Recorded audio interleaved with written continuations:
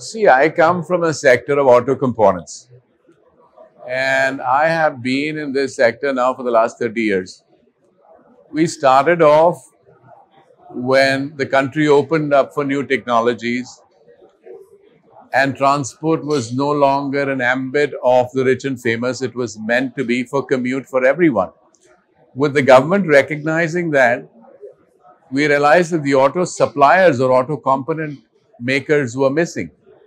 And when a lot of foreign companies, especially the Japanese, whether it was Suzuki or Honda or Yamaha and all these people came in, there was a huge lack of reliable auto component suppliers.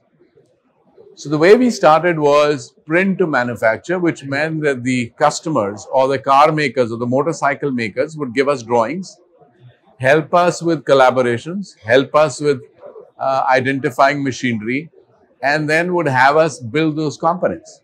That's how the industry started. Cut to now, where the technologies are changing more in terms of modules. There are no individual commodities that need to be looked at into the future. We need to look at buying proprietary parts.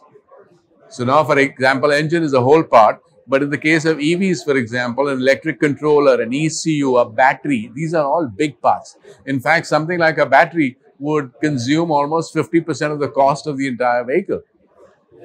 So I think it's important for component suppliers to look at their own relevance, whether just playing the commodity of, let's say, I'm a sheet metal part or a supplier or a casting part supplier or a plastic part supplier will be sufficient. I don't think so. I think we will need to go into much more innovation, much more R&D, much more in terms of new areas that are all equal around the world. If it's EVs, for example, we need to understand telematics, we need to understand software, we need to understand regulation. And India would be producing the same vehicles that are produced in Germany or in Japan. And these innovations are new. So we are all at the same base. We have an even playing field. And unless and until we focus more on technology, on design, elements which are more ambit and based out of India, we might not lose the race like we did many, many decades ago. Yeah, that's a very good question. I think it's not only a responsibility of a company to upgrade people. This has to flow parallelly with what the need of the hour is in the country. India today has 17% of its GDP come out of manufacturing. If manufacturing is going to play a larger role and the government feels that this level should be at 20 or 25% of our GDP, then we need to build that into the curriculum. A curriculum of schools, a curriculum of colleges.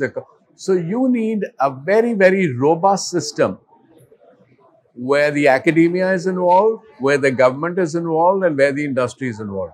Unless these three stakeholders come together to build what is necessary, and then it's brought down into the curriculum starting from school, college, and so on, we will not be able to just take people into industry and say, okay, you start today and we'll be able to build you and do what is required. You know, India, for example, today produces 1.6 million engineers every year. But the number of people who go into R&D is abysmal. There is no excitement. So unless and until we can build that excitement, unless India as a country and industry as a whole decide to spend a good percentage of their earnings into R&D for the future, we will never be able to build a platform where learning is a motivating factor for most people in our society. I think ET's initiative for this conference is very timely. Like I said earlier, the speed of disruption today is unprecedented, and all of us need to focus on our relevances in the areas that we work in, and for ET to bring everyone together of the same sector, of people who are stakeholders of the commute of the automotive industry in one room to discuss it, to brainstorm it, is definitely huge. And I think others will follow quickly. and the message will be run across. Thank you.